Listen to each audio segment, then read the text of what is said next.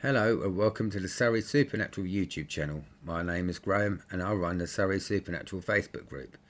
Today I will tell you about the story of Pearl Bryan. Pearl Bryan was born in 1874 to parents Alexander and Susan Jane Bryan. They lived in Greencastle, Indiana in the USA. Alexandra was a well-respected farmer in the area and him and his wife had 12 children together. Pearl was doted on by parents even with 11 other children. Pearl attended Greencastle High School and was described as a pretty girl with many admirers, but she never pursued a relationship with any of them. When Pearl left school, she became a Sunday school teacher and she was soon introduced by a young man called William Wood. William was the son of a local Methodist minister. Pearl became pregnant and claimed the baby was William's, but it was later rumoured to be the baby of a man called Scott Jackson, but he maintained that he didn't have any relations with Pearl until after she was already pregnant by William. She kept the pregnancy a secret from her friends and loved ones, as at the time it was not common practice for a woman to have a baby outside of marriage and it would be frowned upon.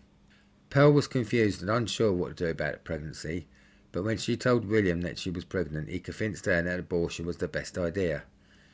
William made arrangements with his friend Scott Jackson to carry out the procedure. Scott Jackson had moved to Greencastle from New Jersey with his mother to be nearer to relatives. They were a well-to-do family and Scott was a student at Ohio College of Dental Surgery in Cincinnati. On the 28th of January, Pearl told her family that she was going to see a relative in Indianapolis, but she actually went to Cincinnati to meet up with Scott. He was at school and had been contacting Pearl via letters he sent to William. It is believed these letters might have contained prescriptions for drugs to help her have a miscarriage, but they didn't work and she remained pregnant. Scott told her to meet him in Cincinnati. Pearl believed that Scott planned to marry her to keep from the shame of having a child out of wedlock. She arrived in Cincinnati and checked into the Indiana house under her sister's name. Scott arranged for Alonzo Wallin, who was his roommate, to join him and Pearl at the local tavern. A worker there would later testify that while the three were there, Scott slipped something into Pearl's drink. This was believed to be cocaine, which was found in the system during the autopsy.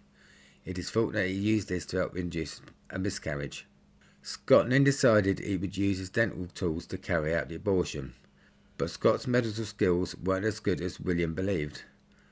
After an hour, poor Pearl was lying there, frightened and bleeding. This is when this story takes a dark and sinister turn. The three of them left Cincinnati and fled across the Ohio River to the town of Kentucky, where Scott led them to a secluded spot. They decided to behead Pearl using dental implements. During the autopsy, the doctor discovered the cut to be clean. Due to the blood on the leaves at the scene, it was established that Pearl was still alive when she was decapitated. On the 1st of February, a farmhand called John discovered Pearl's body in some bushes behind what is now known as the YMCA. Police were called to the scene where they found a headless body. They searched the area, but there was no sign of the head.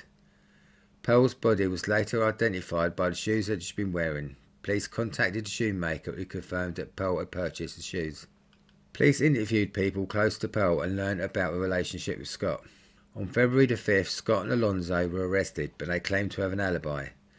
When this was disproven, they tried to minimise their involvement by blaming each other for the Fisher's Act. Police decided the pair had worked together to murder Pearl when the abortion attempt had failed. The crime attracted considerable attention at the time. People travelled miles around to view the crime scene, even taking souvenirs such as branches that had splatterings of Pearl's blood. A store near the courthouse distastefully sold Pearl merchandise. Scott and Alonzo were both sentenced by hanging. On March the 20th, 1897, Scott and Alonzo's execution was carried out. According to reports, neither men's neck broke and they were in fact strangled to death. It was later rumoured that while on the gallows, Alonzo gave the evil eye sign and said he would come back and haunt the area. Pearl's head has never been found to this day, but there are rumours of what actually happened to her head. One rumour was that the pair had burnt her head in a furnace at the dental college.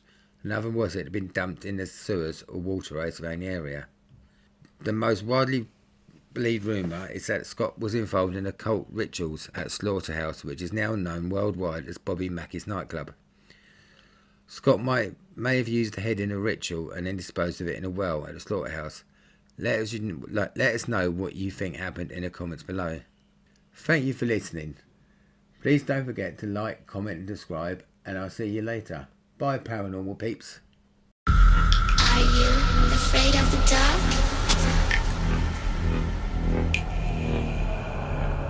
Are you scared?